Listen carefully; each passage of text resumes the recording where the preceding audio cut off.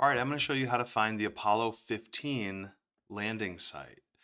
So what we're going to do is we're going to look at these Maria again, and that same chain of Maria that we used for the Apollo 11 landing site.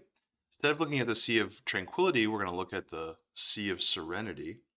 And you'll notice there's kind of this mountain chain in the upper left corner. So that's where we're going to actually zoom in.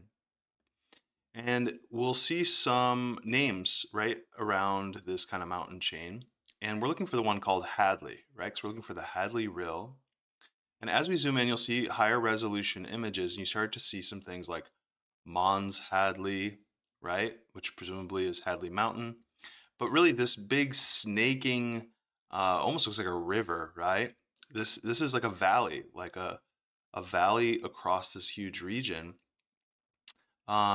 And we are looking for, that is, by the way, that is the Hadley Rill, right? That whole thing is called the Hadley Rill. And the Apollo 15 landing site is right on this kind of big, sharp elbow right here. So as we zoom in on that elbow, in fact, it's called the elbow here, you keep zooming in, you will actually see an area that's labeled as last. And that is, in fact, where the Apollo 15 landing site is. So if I keep zooming in, it's quite incredible. I mean, the resolution of these images is mind-blowing. You can actually see the Apollo 15 lander, like what's left of the landing module or lunar module right there. And not only that, you can see these tracks all around, right?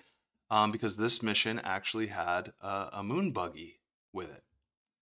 So you see the tracks running all around the surface here, and you can even kind of faintly see them going across. Oh, look at that. You see those lines there. There's some more going across towards the Hadley Rill. Right? Oh, there's some more tracks going right there as they were exploring across the surface. It's absolutely incredible. And so what we're gonna look at is some of the images of the rill itself, and try to understand exactly what these features are. All right, but that's how you find the Apollo 15 landing site right there.